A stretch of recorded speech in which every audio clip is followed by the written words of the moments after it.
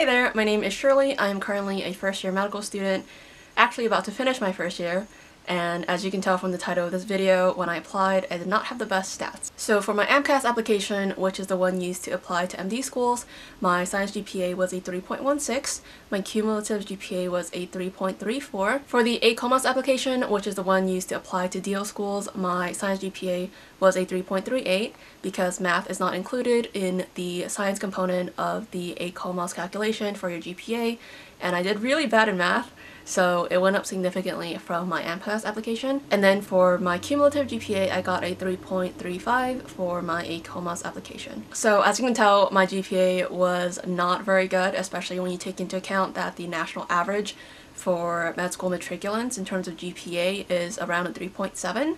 That meant that I had to have a pretty decent MCAT, and after about 5 or so months of studying, I did manage to pull off a 512, which is around 85th percentile. The national average for med school matriculants in terms of MCAT score is around a 510 or 511, so I was a little above that. However, for the school that I'm currently attending, the average score for matriculants is actually 513, so in terms of both my MCAT and my GPA, my stats were below average for the school that I got accepted into.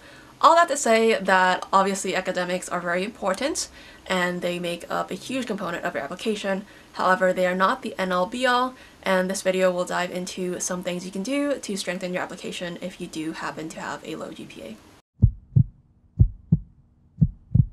As you can see, I got a D in calculus. I retook it and got a C-. I then continued the series for math and I got another C-.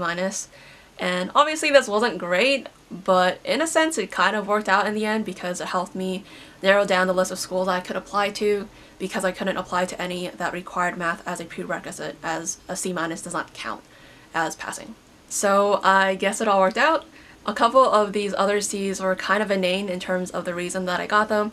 For example, in my writing fiction course, I got a C because I had some sort of misunderstanding in regards to the specifications of when and how to turn in my final project, so I got an F on that, and I was a bit bummed because I had an A in the class up until that point, so it could have been easily prevented. So yeah, not my best shining moment. For the class titled Practicum in Teaching and Learning, I got an NP, which stands for no pass, because I signed up for the course in the beginning of the quarter, and for some reason or another I decided I didn't want to continue with the course, and I thought I had dropped it, but at the end when I was looking at all of my grades right before finals week, I realized that I was still enrolled in the course and that I'd been enrolled this entire quarter as a student who had not attended any of the classes or done any of the work, so I did not pass that class because I was not aware that I was enrolled and I thought I had dropped it, unfortunately. And then I got a W in my general chemistry lab, also for a pretty silly reason.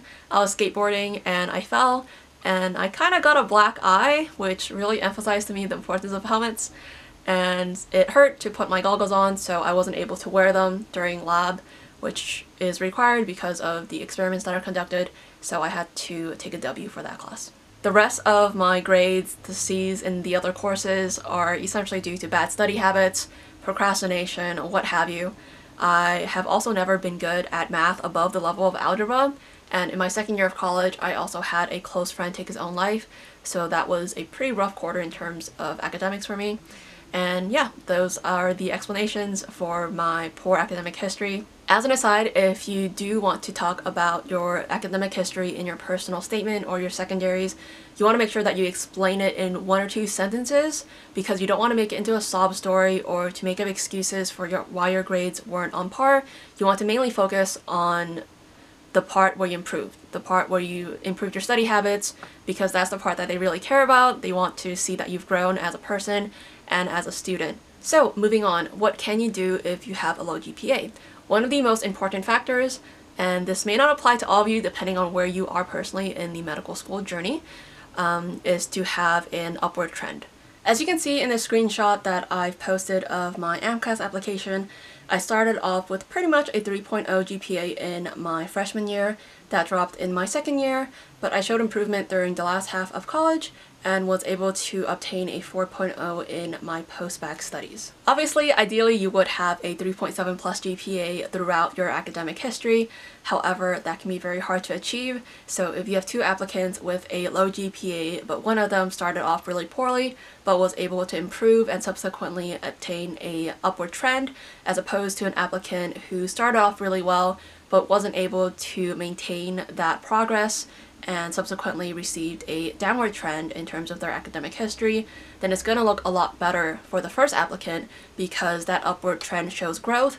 And it's also more understandable to be struggling as a freshman when you're getting adjusted to a college environment or any sort of new environment, as opposed to when you're a senior in your fourth year who already has experience and who should hopefully know how to study by that point. Another factor is to look into post-bac programs, especially for those of you who have already graduated and aren't really able to change any trends in your academic history. So the three programs I know of are the formal post-bac program, the informal, also known as the DIY post-bac program, and then the special master's program, also known as an SMP. I will be going over details of these programs in another video, but in this video I just want to let you know that I personally chose to do a DIY post-bac program, which is essentially me taking and retaking classes at a community college to improve my GPA. Here's a list of the following classes that I either took or retook after graduation. As you can see, I got A's in all these courses. There is some mixed information regarding whether it is advised to retake classes, and I'm seeing that taking new classes may be better than retaking classes because doing well in a class you've already taken isn't as impressive as doing well in a class with information you've never seen. But either way, regardless of whether you're taking new classes or retaking classes, you want to make sure that you get A's in all of your post-bac programs if possible, so dedicate all the necessary time and effort because this is pretty much the last chance you have before applying to med school to improve your GPA, so you gotta really make it count. Alright, so moving on to the MCAT. As you can see, I only did really well in cars. I will be making a video on that sometime in the future. The rest of my MCAT score, especially my Chem and Bio, were not as great. I think most people tend to hardcore study for 2 to 3 months, but I had to work full-time. I also had a part-time job and I was retaking some classes as part of my DIY post-bac, so I spent around 5 months studying, mainly on the weekends. I personally use Kaplan books to study because my friend was finished with his and he was willing to give them to me for free, so those were the resources that I had on hand.